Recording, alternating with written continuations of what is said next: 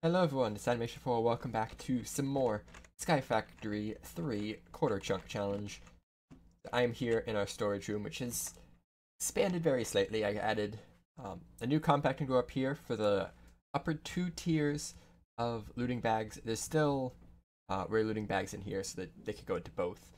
I guess if one fills, I can just dump it into the other one. And that's all good. So last episode we finished off making these item conduits in the alloy smelter. I also put up a sag mill so we can make some stuff later. But there's some stuff I want to show you first. Alright, the first one is the mob farm. We're going to do the mob farm first, because I have to. So, if you remember when I talked about it before, the mob farm had to be 24 blocks away, and the max is 32. So I optimized that as much as I could. When standing on this platform, this layer right here is 24 blocks away. I can show you that. So where are we down here? At 66, so 24 over 66 is 90. So I want it to be at least at Y level 90. Right here, Y level 90. Like 89, oh boy. And here we have another layer above at 93. This one's 3 tall, so it can spawn Enderman. And the max distance away would be 32, which is 98. This one's only at 97. I could have made the bottom layer 3 if I wanted to, but it is spherical. So if I was standing in this corner, mobs wouldn't be able to spawn in this corner. So I'm like, I can take a few less Endermen for more guaranteed spawning spaces. Essentially what I went for. So yeah, so we got these 3 layers, a lot more spawning space than before.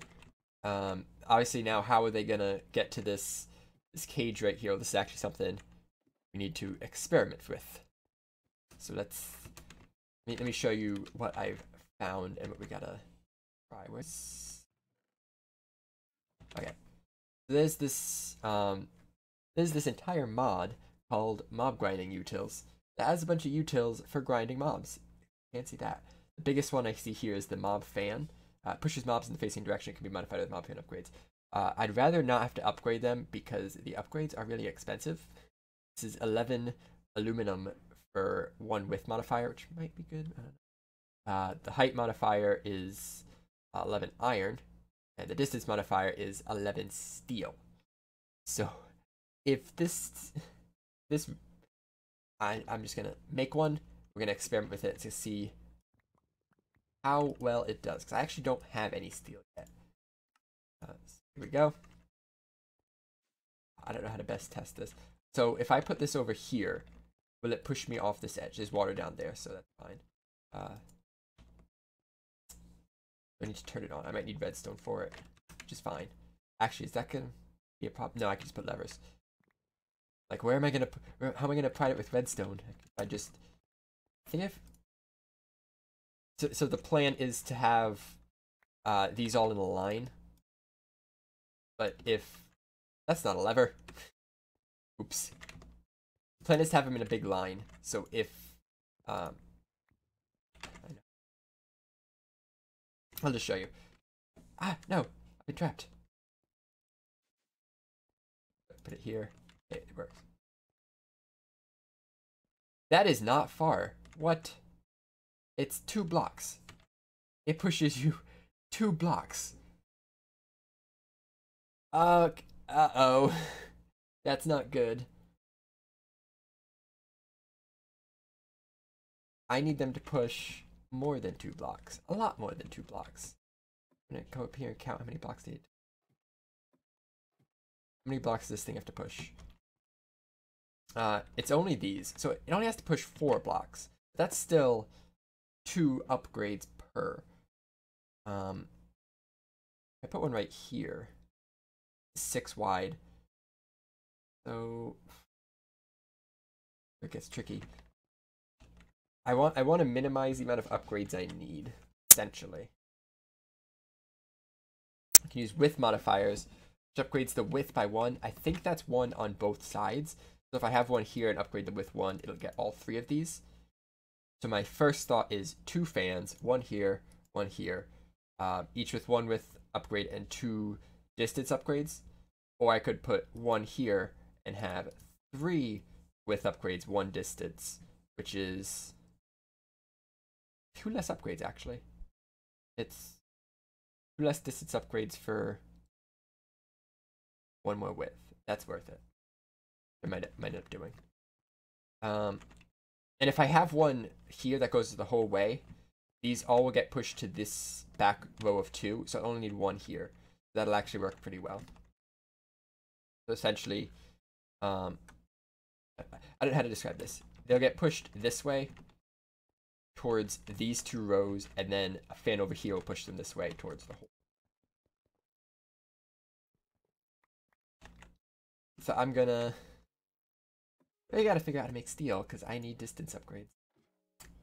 Okay, this isn't so bad. It takes coal powder, which I actually made this sag mill specifically for coal powder. And I think it should work. I need a flint to... I'd like to have some dark steel in here, but don't have that yet. Yes, this coal should compress it to coal powder, or grind into coal powder, get 2 each. Yeah, so it's 2 coal and 1 iron for a steel. That's not actually that bad, considering how much coal I have right now, which is 5 stacks. The problem is iron, though. 11 iron per upgrade. I have 3 layers. That's a lot of iron.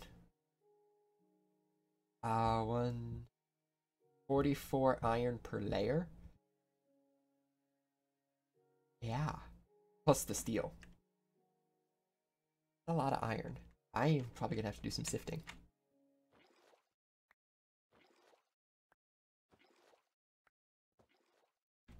I'm gonna be honest, I was kind of against building a smeltery for a while because it takes up a lot of space. Space isn't really something I have to just throw around willy-nilly. So I've been against it, but it's come to the point where it'll be really beneficial. It's just gonna be a small one, just a 2x2, which it doesn't feel as space efficient because it's not as big of an area, but I think it'll work. I think it'll work just fine. That there. Build it up 1 higher.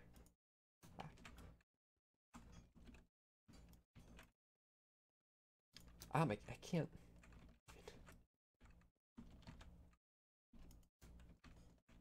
Okay. And when I made the drain, it looked like you could put things multiple sides. So I'm gonna try, because I would like a casting basin and a table for different things I'd want to do. Now what we need now is lava to put in it, and luckily a little while ago I restarted the lava maker, this time with a tank to fill. It's got 15 buckets. That's a good amount of lava. Should fill the needs of a single smeltery. Alright, we're going to try this out with some iron. So with these iron ore pieces, you craft it into an iron ore chunk, which you can then smelt into an ingot, or go into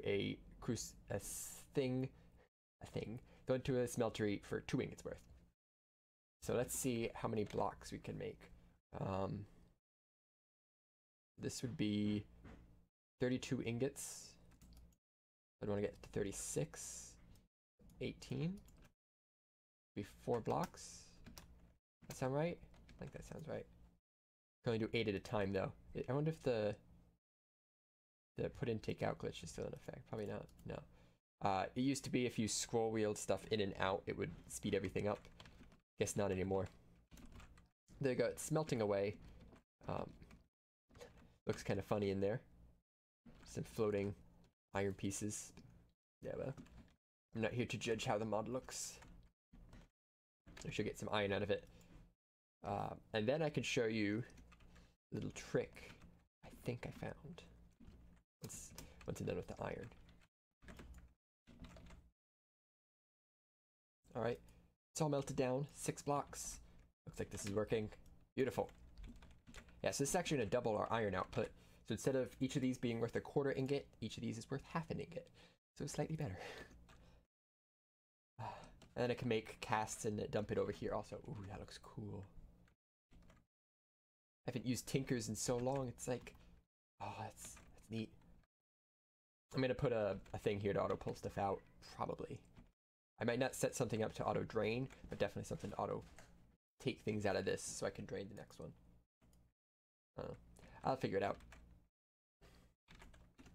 Okay, I finally have enough to make the mob fan distance upgrade. Now there is a chance that this goes more than one. It just says one, so maybe I don't know. Did that even do anything? Doesn't look like it did anything.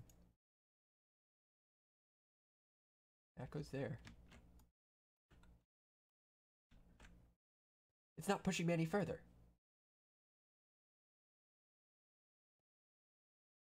I'm so confused. Like, I'm 2 blocks away now.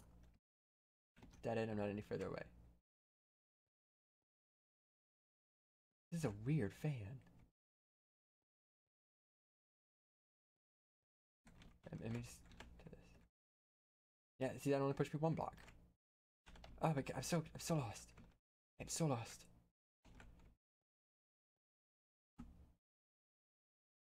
Doesn't upgrade the side range. See, that one went further. That one got me all the way down here. But that's still... It doesn't look like it did anything. Like...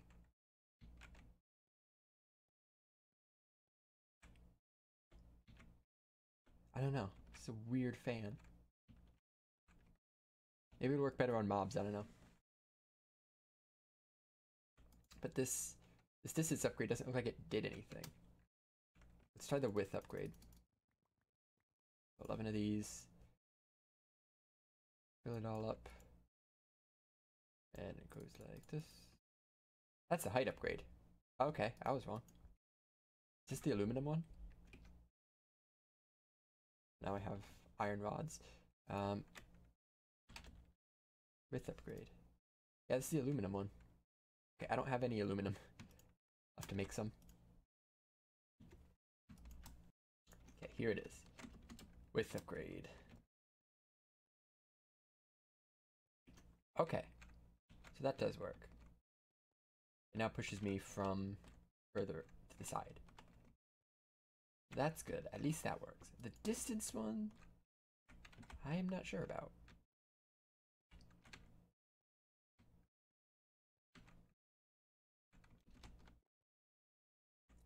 See, it got me there this time. It doesn't always, though. It's a very glitchy fan. I might change how I designed this because of it. Yeah, I could. I could actually do something really easy. Right, so you want to know what the ultimate solution was? You take the ladder. The ultimate solution was... lots of fans! And to move the hole to the center. So with this in the center, these fans only have to push 2 blocks. And have them all. I was thinking about just having one here and here. And giving them each width upgrades. The width upgrades would cost 11 iron. And 2 fans only cost 8 iron in a redstone, but only 9 materials as opposed to 11. So yeah, we got 16 fans per floor now, once I get the ones by the ladder gone. And the hole is now in the center. Probably looks weird, because at the bottom here, the hole's in the corner. But I left this here because I was going to tell you why it's here. I knew from here I had to put the platforms a certain distance away. So I went up a floor and said, here's the killing chamber. When I didn't realize I could put the killing chamber up higher and have this entire floor for something else. That's the reason. As I squeak. And we'll tear this down. We have this entire floor for something else besides the mob grinder. I just can't spawn mobs while sitting. Actually, I can on the upper 2 floors. But not greatly. Yes, so the mobs will be dropping in the center. No need for any fan upgrades. The big question is now, how do I get the redstone to the fans to turn them on? And I'm still working on that. I might just go with levers and make it undisableable. Unless you use light. I could set up some kind of light system. But undisableable will probably work too. Make it so you can't turn it off. I don't anticipate needing to. But you know how I just made all those fans? I just found something. And this was like this. I was only being blown this far. And I was really confused. You know why? There's a lever in the way. The lever was actually in the way. So when I was going up there, I was placing that. I placed the lever in front. I'm like, that might prevent a mob spawn. So I placed it on the wall and turned it on. And then this happened. Yeah. I don't actually know how far it goes. It could easily blow me off the edge, probably. I actually kind of want to see. There's a water stream down there, so I'm not too worried. No, it's about that far. Okay, that's actually a good distance because I can now move the drop hole to the corner again, which is where I much preferred it. Because if you look now, this is a very crowded space. There's not really any room to put anything here, just because there's this big thing in the middle. So, I'm gonna re-put it into the corner, rearrange the fans, and we should be good. I'm just gonna turn it on from there because this thing's got to get churning stuff out. Okay, it's done. I made some diamond spikes you can see there, which should, in theory, give me looting bags. All 3 layers have their fans on through levers underneath, so they don't block the spawning. And when I get basically to where my storage area is, when I get that low, all these should be spawning. And just from testing the fans, they are pretty darn fast. I did a test for height. I set a fan up too high, so it's one above my head, and jumped. I got flung pretty far. Caught in the water stream though, so it's fine. Alright. You're now out of range of every one of those spawning spaces. And cross our fingers and hope we get some loot. So I have 4 red. Oh, we just got a looting bag. It's that easy. Yeah, and I do have a pipe coming from a item collector up there already. I don't hear anything though. That might just be my sound. It might just be too quiet. Something definitely died because our looting bag count went up.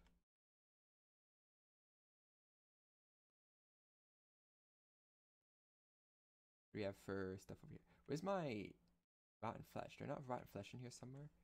That's a problem. Because this thing won't accept new items. It'll only accept items I already have. Okay, so we got 31. We got 25 gunpowder, 32 bones. Still nothing new yet. Nothing is spawned. Huh. Oh no, I saw an entity go up.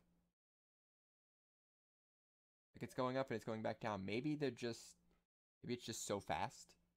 Oh yeah, it's moving. It's just killing them so fast you can't even tell. Only gotten 1 looting bag though. I do need to get some rotten flesh to put in the system, since I don't have any. What I'm probably gonna end up doing though is make a diamond chest.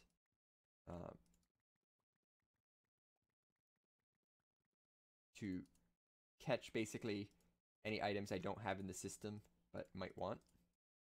That's gotta do one step at a time. Iron. Well, that is not enough glass. Diamond. If we get anything that's not in the system, I want it to go right here. And I'll connect a cable to that.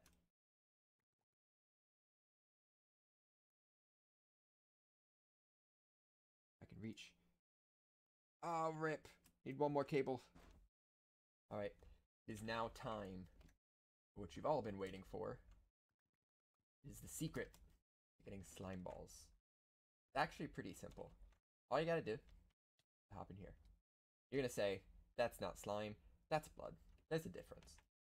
I'm here to say, yes, there is. But we can bridge that gap. It's a bridgeable gap. We can work with this. 120 blood, that is not enough, I think.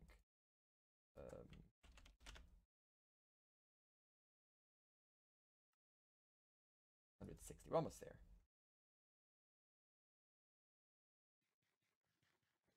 Luckily, we should be able to heal pretty fast. More. Okay. 150. Ah! Bit of healing there. Last one. Good. There's 160 millibuckets of blood. Gonna pour that onto a little table. It's gonna congeal. We're gonna get this. That's not slime ball. Well, we have our ways. What you can do with it is you can combine it to make a magma cream. Yeah, because it acts as a slime ball in some senses, but not all of them. However, what you can now do is combine it with water to get a slime ball. There you go. That's how you turn your blood into some slime. With this slime ball, we can actually now get slimy grass, I believe. If not, we can get slimy mud. If we can't get slimy grass, we can. Green slimy grass. Something to do. Then we can what was I gonna say? We can make sponges. So sponge actually has a crafting recipe. It takes slime blocks. Then you can sift the sponge. You get stuff out of it. I guess I thought that gave you slime stuff, but I guess not. The big thing is though, I want to plant this slime tree. It requires some slime. So I'm gonna be doing that for a little bit. Getting some blood. Mob farm is working. It was dumping storable loot into here, so I had to turn this priority down. Now at -1 priority. So that's the last resort. Now up to 5 rare looting bags and an uncommon. So yeah, looting bags slowly increasing. Not much, but slowly. And I do have a plan for that, but it's going to require some ink. But that's going to do it for today. Oh yeah, look at that. They're going. They're definitely spawning. That's going to do it for today. Thanks for watching, as always. And see you next time. Bye-bye.